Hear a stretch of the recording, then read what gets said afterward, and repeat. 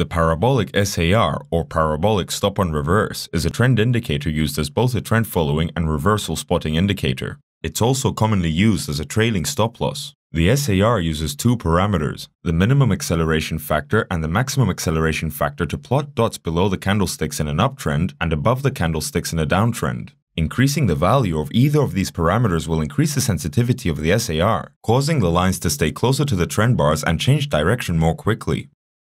Changes in the minimum acceleration factor value will affect the sensitivity more than changes in the maximum acceleration factor. Decreasing the values will have the opposite effect.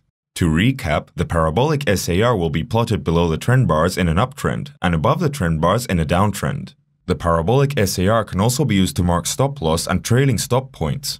In cAlgo, our algorithmic trading platform, trading robots can be programmed to use a parabolic SAR trailing stop or move the stop loss according to the parabolic SAR at every new trend bar.